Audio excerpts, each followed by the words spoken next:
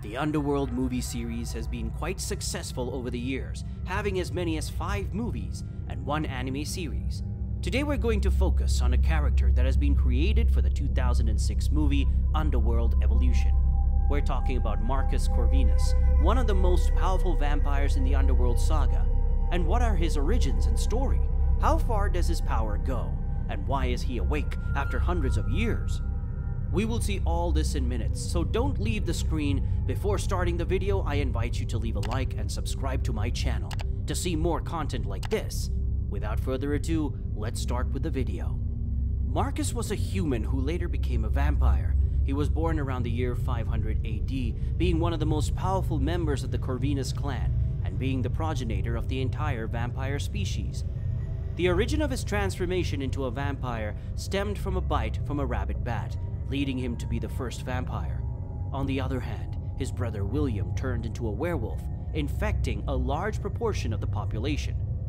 To fight off the emerging horde of werewolves, Marcus approached Viktor, a dying warlord, to borrow his military genius, an army from him in exchange for immortality. Viktor accepted his offer and became one of the vampires. Right away, they started the war against the werewolves, as they were definitely a threat to both the human and vampire populations. 800 years after those events, Viktor led a group of death dealers to a Hungarian town that William had previously passed through. Instead of finding just William, they found an entire village of recently infected werewolves. Viktor's army subdued and seriously wounded William in the aftermath of the battle. Marcus begged for his brother's life, but was betrayed by Amelia and Viktor, who intended to put William away for all eternity. Viktor believed that if any of the Corvinus brothers would die, the immortal bloodline would eventually disappear with them. But this was a lie told by Marcus. Viktor finally locked William away from Marcus's reach. When the army of the death dealers became the first vampire coven, the chain was implemented. A system where only one elder ruled for 100 years while the other 2 would sleep in hibernation. Viktor, with the help of Amelia and the Vampire Council, undermined Marcus's power at every turn, ensuring that he would never have the strength to free his brother from his captivity. Thus, Viktor remained the true leader of the vampires, even going so far as to allow himself to be called the oldest and strongest of them. But now let's talk about how Marcus Corvinus resurfaces after being asleep. After Viktor's death, Selene was an outcast in the vampire community. When Viktor killed the werewolf who made Lucian's weapons, a scientist named Singe, his spilled blood found its way to Marcus's grave, which initiated his awakening process. In the events of the second movie, Craven tries to kill Marcus, but he's already fully awake and attacks Craven and his gang in order to drink their blood to regain strength and acquire their memories. In them, he sees how Selene kills Viktor and the betrayal that Craven planned with the Lycans to gain power.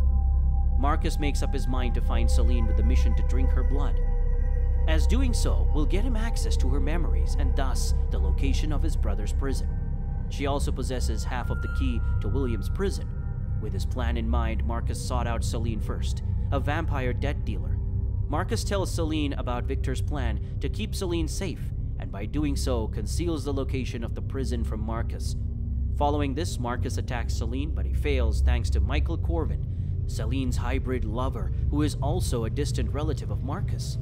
Later on, Marcus learns from Andreas Tanis that the other half of the key is in the hands of Marcus's father, the very first immortal, Alexander Corvinus, who had retrieved it from Viktor's body.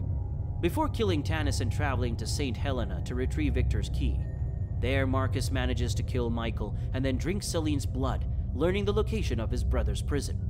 Marcus then confronts his father and mocks his feelings about the world belonging to the human race, accusing him of rejecting his own children by staying on the sidelines, while William was incarcerated. Then he reveals his true plan, to create a new race, one in his own image.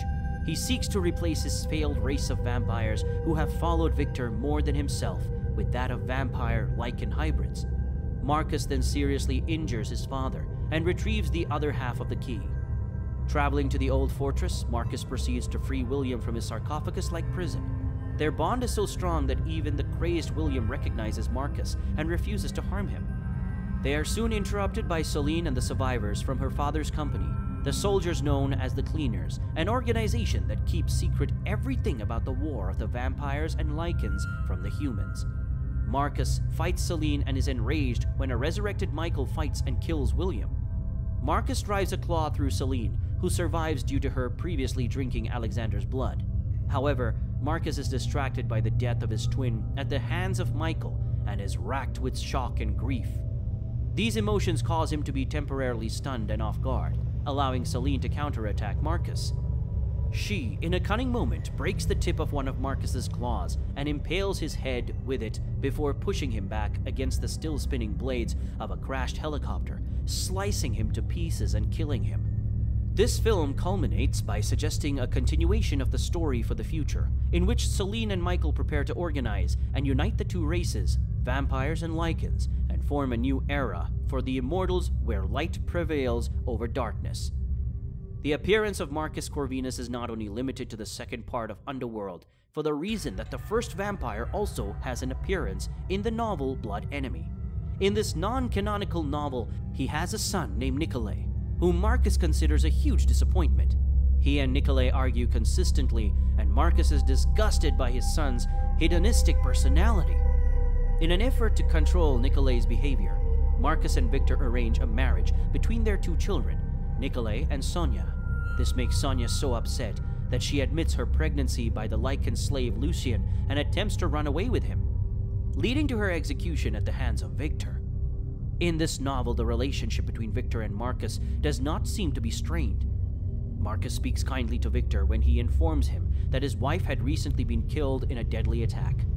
Another notable change is Marcus's appearance. While his character in Evolution has a red beard and hair, in Blood Enemy, he is described as clean-shaven with black hair. This is because Blood Enemy was written before the production of Underworld Evolution. Powers and abilities. Since we are talking about one of the most powerful and important vampires in the Underworld saga, and also one of the strongest ones due to his age, his powers were superior to those of the rest of his kind, including those of even Viktor and Amelia. He was also a skilled hand-to-hand combatant and likely well-versed in the use of weapons, at least medieval-type ones such as swords, as he is seen using one to attack his father. He boasts great superhuman strength, having been affected by the bat's rage. As the first of his kind, Marcus possessed physical strength that surpasses that of any other vampire. After his transformation into a hybrid, his formidable strength was further enhanced, as shown when he lifts a massive solid stone door to reach William, although with great difficulty. He also pulls down a helicopter out of the air using his bare hands and defeats other hybrids like Michael on several occasions. Also, his powers were superior to the rest of his kind. When Marcus became a hybrid, his Corvinus strain greatly enhanced his already formidable powers and granted him the ability to transform at will into a humanoid bat-like creature. He had enough control over his transformation that he could turn only one of his hands into a claw, as well as summon his wings, and presumably could change other parts of his body and could even speak while he was transformed. Boasting great stamina like all vampires, Marcus was able to withstand multiple injuries, including being partially crushed by a small truck being shot multiple times at close range, one of his hands being destroyed by a helicopter blade, one of the claws of his wings broke, and he was stabbed through the brain by said claw. Marcus is only killed when Celine pushes him into the very blades of the helicopter, thus tearing his body apart. His speed is incredible, and his senses are ultra-developed, as he has the genes of a bat, but in human form and increased due to his vampire factor. And like a bat, he has the ability to fly. Marcus developed a pair of bat wings that can be unfolded and retracted from his back. His wingtips were also extremely sharp and could be used as weapons to impale, hook, or slash his opponents. Another incredible ability that Marcus gained is that he could read memories just by drinking the blood of his victims.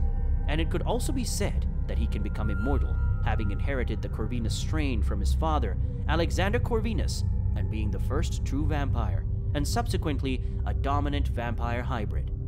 Marcus was immune to aging and disease, and had lived for thousands of years, having been over 1,600 years old. As for his personality, Marcus's relationship with his twin brother, William, defines a lot of the way he is.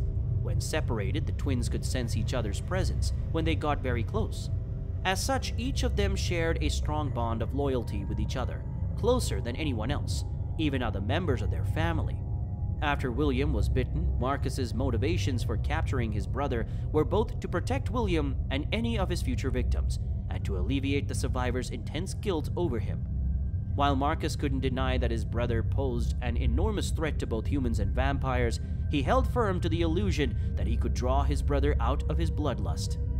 Marcus was so sure of this that he truly believed that he and William could rule the vampire coven together, something that was illogical but blinded by love for his brother. He kept insisting on this point even at the end, witnessing the death of his brother.